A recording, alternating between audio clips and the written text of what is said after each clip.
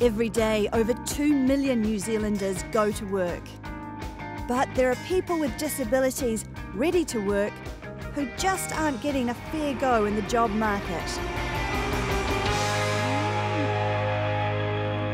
People see the disability and they don't see the person. And more as New Zealanders, we know that there's probably 660,000 New Zealanders with disabilities. We have to change our attitudes. We have to build a much more inclusive society so that everybody knows that they've got a place here. Danny McBride was working in forestry when a tree fell on him, crushing his back. It's a touch ironic, but he's now back in the forest as a safety officer.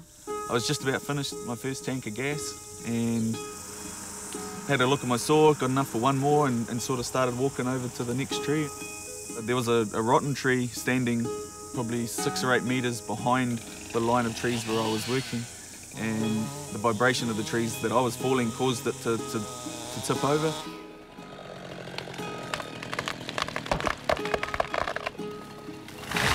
It hit me from the side, knocked me over, and as I was sort of falling down to my knees, I could hear my back breaking. My boss had said straight away that they'll, after I'd had the operation and that I'll have a job for you and you don't have to worry about that side of things. His deep knowledge of forestry was an asset. It's rewarding, I think. Just making sure that, or trying to put the systems and everything in place so that they get home safe and sound each and every day. Any hits or anything? We haven't had any for ages. No, we had one this morning, just a bit of a slip and nicked his boot. Oh, yeah? Yeah, it was ants. The forest isn't the easiest place for a wheelchair user, but it doesn't impact on his ability to do the job. I love the industry, so it was important for me to be able to continue doing it. Like, I could have gone into other industry, but it is something that I love, so it was pleasing and rewarding to get back into it. Hey, Charlie. How's it been? How's the wife and kids? Yeah, no, good.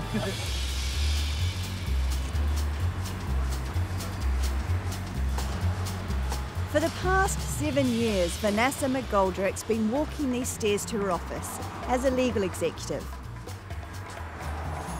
Today, she's a fully qualified lawyer. She always knew she had the smarts to be a lawyer, but she needed the support from her employer. Some places that you work for will always define you as only being capable of so much. And one of the really positive things about Henderson Reeves is they have allowed me to upskill myself. I think the motivating factor for me is I've been a legal exec for 22 years now, so I've been doing the practical side of law for a long time. And it's really frustrating for me to go into a client interview and then have to say, call in one of the senior solicitors to swear the affidavit. I've prepared the affidavit. I know what's in it. I know how to swear an affidavit. I'm just not, by law, allowed to do so. Studying full-time and working requires discipline. With 2 school-age daughters, Vanessa needs to be efficient. She's up at 4 a.m. to study. Just when I started here, one of the things that affected me was working shorter hours, partly due to my disability, but also partly due to the fact that I had children. And one of the brilliant conversations I had with Stuart Henderson was along the lines of, would I like to work between sort of 9 and 3? And he said, Vanessa, we get far more value out of the employees who work those shorter hours because, let's face it, the first half an hour, everybody else is making a cup of tea and settling in. And he said, when people come in and work shorter hours, they're much more focused. Henderson Reeves is one of the few law firms in Whangarei that is actually accessible for disabled people. So that was a big factor in my deciding to work for this law firm. It's close to the courthouse, and I was always conscious that if I needed to do any interactions with there, it needed to be within walking distance for me. And, you know, this firm has gone out of its way. They've got an accessible entranceway, which allows me to go up on the stair lift on days where I'm struggling. And they also put in an accessible toilet, which meant that this firm, for clients and staff, is now fully accessible. It's sort of common knowledge within the community and within the firm that people with disabilities come in all the time, and they'll be for Vanessa. They don't even have to ask for me by name, which is, you know, it's great. Despite talking about having an ordinary life, despite taking themselves off to university and getting degrees, they're still unable to get work at the same rate as other people. So it's very unbalanced and unfair. Tegel Head Office, Newmarket. At the core of the analytics team, Raj Swami, an intelligent and highly skilled businessman. I'm the National Material Demands Planner here at Tegel, so my main role is forecasting the packages and ingredients required for our products at all the sites. My background's I've got a Masters in International Business. 4 years ago, Raj completely lost his confidence. And I was wondering what's going on, why they're saying my career goal's not hot enough. If I want to add value and build up more of my skills, I can add value well to companies. And that's when it was revealed that they'll be staring at my hand and things like that. When Raj graduated at the top of his class, his tutors told him getting a job in his chosen field would be easy. But employers just didn't consider him. That's when he met John Harlan, who runs a recruitment agency. John had a recruiting position to fill. Raj responded to the ad and impressed him. Raj has climbed the ladder. All he needed was a few employers to look past his disability. The lesson in Raj's experience is to believe in your skills and be persistent. All of us want to believe that we have a contribution to make to this country and to our own future and to the future of others. And to be able to do that, we have to be valued in the same way as everybody. We've got to learn that people with a disability want to have a normal, everyday life, the same as you and me. And that's what we should be encouraging, not only encouraging, but we should be enabling people to be able to participate fully. It's my workplace. I work at the post shop. I work at the co-shop. I work hello everyone.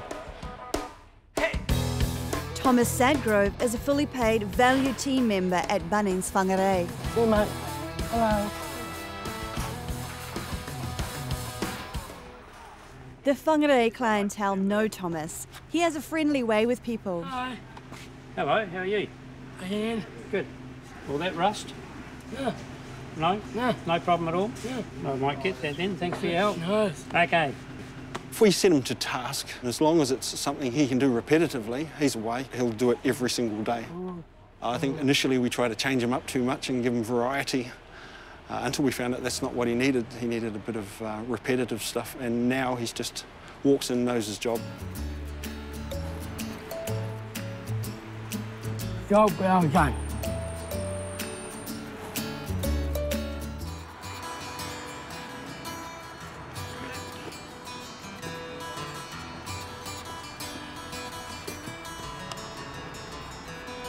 We're currently in the parts department at Fairview Motors out at 473 Te Rapa Street.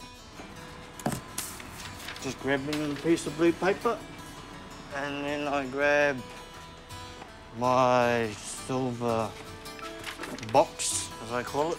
My job out here in this parts department is to get the orders that come off the printer, which you saw up front, and more or less just grab whatever parts come through and take them down to the panel or mechanics area. Ben's intellectual disability is a result of contracting meningitis when he was young. Yeah, in some way, everyone helps me. Like even some of the salesmen, I do have my learners, and they played a big role in getting me my learners, which I did pass. Nope, nothing. I feel really ashamed to think that we can't see beyond what it is that's affecting a person. And even if we can, why wouldn't we give it a go?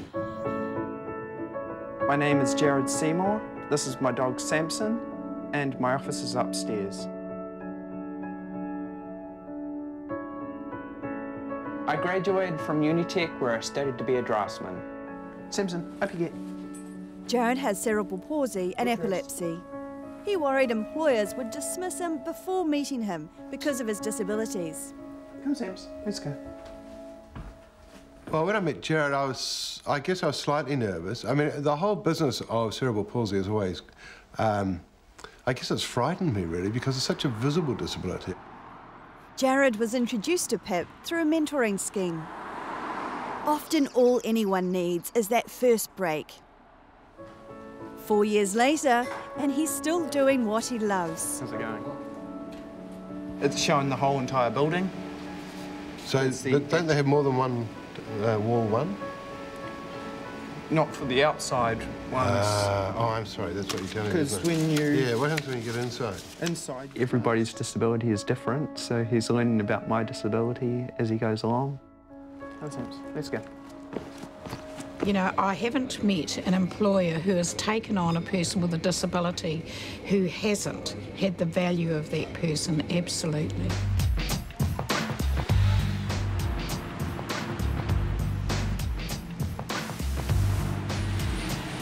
At Giltrap Prestige, 5 members of the team are deaf. Each is confident of his skills and knows that their work ethic spreads a positive vibe to everyone else. My job here is a full groomer, so I groom a range of cars. Like some people may purchase a vehicle and then they give me the vehicle to polish, do the windows, do everything to a really high standard, and then we will give that back to the customer. I love working here because I love grooming those quite high-end vehicles, so that's why I like working here. I'm also a car enthusiast in my spare time, so I love just making sure everything looks perfect. The message for other employees: be confident. Show those potential bosses what you're worth. Working here, you have to work in a safe way. You have to work really hard. You have to make sure you do a really thorough job. My favourite thing is to focus on the work. Like, we don't have much sort of, you know, talking. We're more focused, and I like to keep my mind on that process. You know, I just like everything, really. A lot of the time we do sort of tease each other, like a deaf staff member might be, like, for example, vacuuming inside the vehicle. The deaf or hearing people will walk around to the back of them and switch off the vacuum cleaner and then run away, and the deaf person doesn't realise the vacuum cleaner's being turned off, and they're thinking, hang on, why is nothing being cleaned? All employers should be thinking really carefully when they're looking at their workforce about how they can, in fact, create opportunities for people who have a disability of whatever kind to be able to participate. That's what this country is about. This country is about giving people a fair go.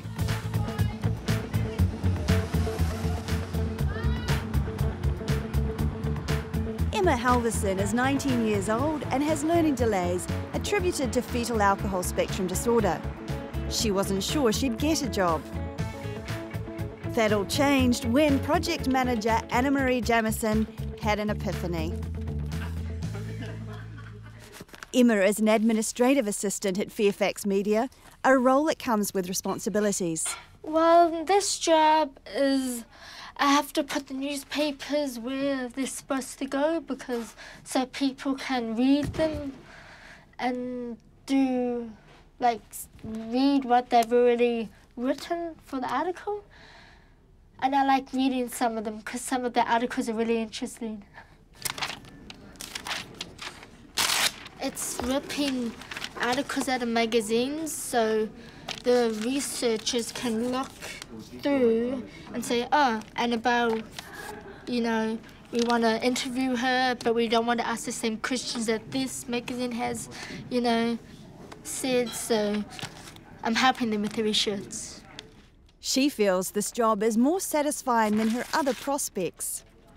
Pushing trolleys at, like, you know, Kmart or Pack and Save or, you know, one of the grocery stores. Or being at checkout, I'm not very good at maths, so that wouldn't have been very good. So yeah, I'm glad I've got the job I have. You happy with everything? Yes. Brilliant. And there's only one meeting room that we've got to sort out, so that's great. Yes. Alrighty. Thank you. See ya. I feel very happy that I'm actually getting out there and doing something, because some of my friends are just, you know, at MIT or at home, and I'm like, oh, isn't it boring? They're like, oh, I'm trying. I'm like, yes, it's very hard.